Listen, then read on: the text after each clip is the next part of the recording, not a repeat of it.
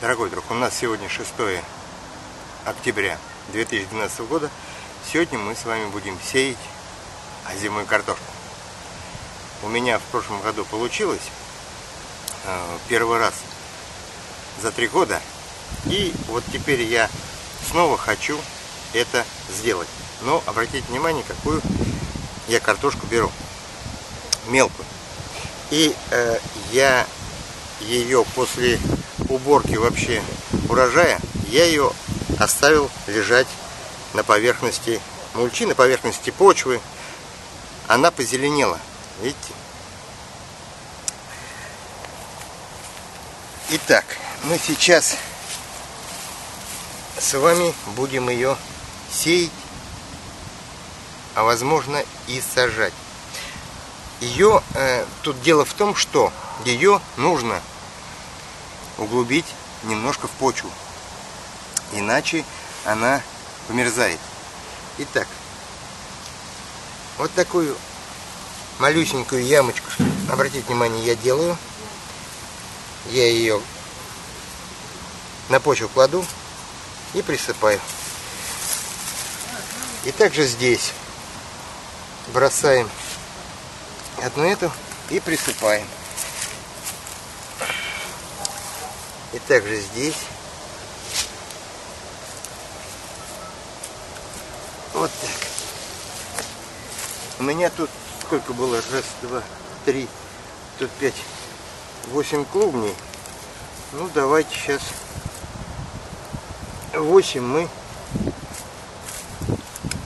и посеем, наверное. Вот это у нас здесь пырей. Давайте один вот тут кинем. Сейчас вот тут, я не знаю, 8-то у нас получится, но не столь важно. Так, раз, бросили все это, притоптали, но получается у нас 7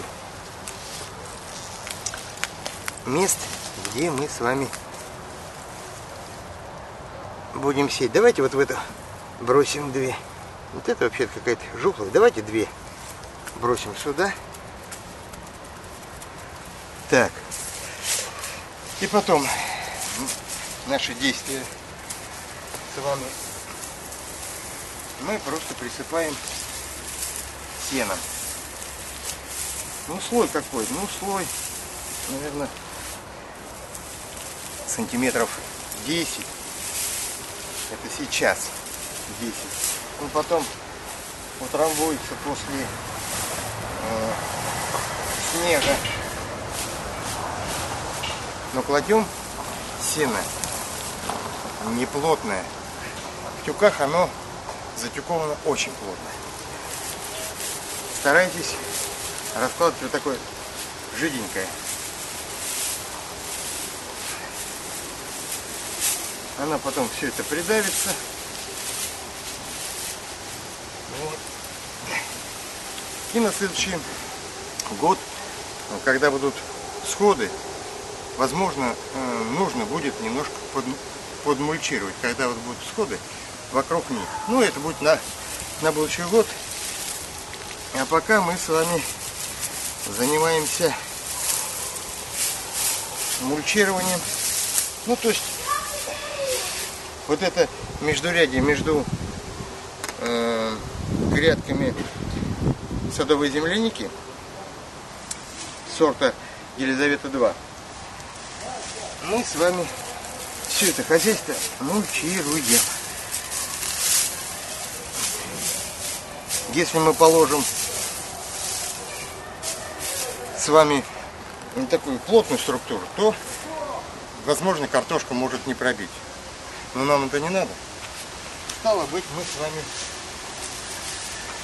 делаем такую жиденькую, рыхлую мульчу.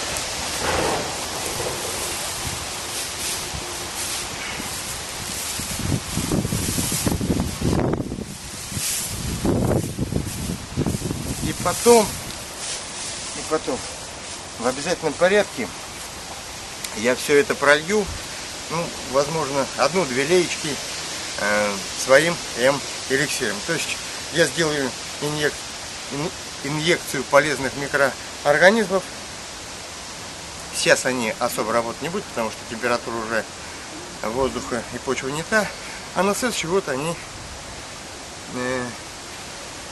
очнутся от морозов и начнут свою плодотворную работу по разложению органики, вот который мы с вами и мульчируем. А стало быть, органика будет разлагаться на воду и углекислый газ, и этим будут питаться наши будущие растения картошки.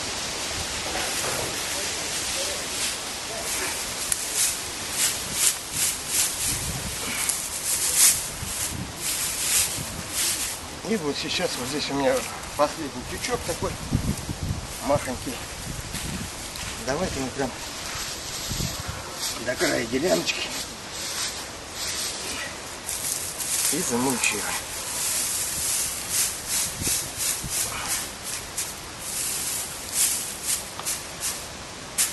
Сколько высота здесь у нас получилось, я что-то даже и врать не хочу вам.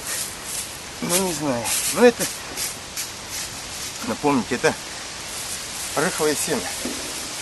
Она потом утрамбуется, все. Мама, не горюй.